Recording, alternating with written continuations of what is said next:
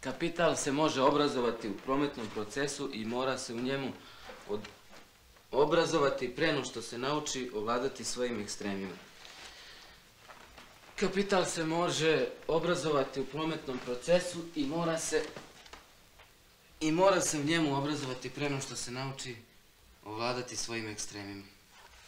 A, vidim, učiš. Marksizam, sinko. Marksizam nije kao ostali predmeti, kao recimo geografija. Jer može se živjeti ako ne znaš gde je Abu Dabi, gde je Singapur, gde je Guanajuato, Ceylon. Ili recimo iz istorije kad je Milutin došao na presto. Ali Marksizam se jednostavno mora znati. Razumeš? On će te pratiti celog života, jer Marksizam prožima sve pore našeg društva. Razumeš?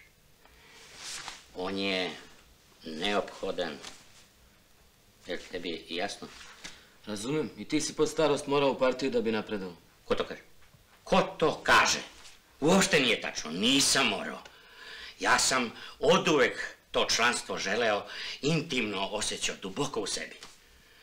Nisu se samo stvorili uslovi u smislu.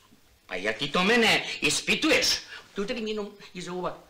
Bitango jedna. Umeš da laješ, a gradivo pojma nemaš.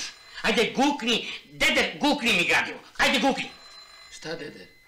Veso, telefon. Ovo da pročitaš od A do Š. Od korice do korice. Ispitivat ću te. Ko je? Beograd. Zašto mene? Šta imam veze sa Beogradom? Spusti, to je neka provokacija. Ma bataraka, bre. A šta ako nije bataraka? Jesi ti normalan da primaš telefonske pozive iz Beograda u ovom trenutku? Spusti, ne idemo u Beograd, ne pada mi na pamet. Ma bataraka, brate, za one udice što si tražio. Spusti, ni govora, spusti. Udice. Mene su našli. Udice. E pa neću majci da vam se upecam. Televizija je sinoć javila da je u Beogradu zabrana javnih okupljanja. A ti bleneš u televizor, a? Bleneš. A šta sam ja rekao? Za pečaćinu do daljnjeg.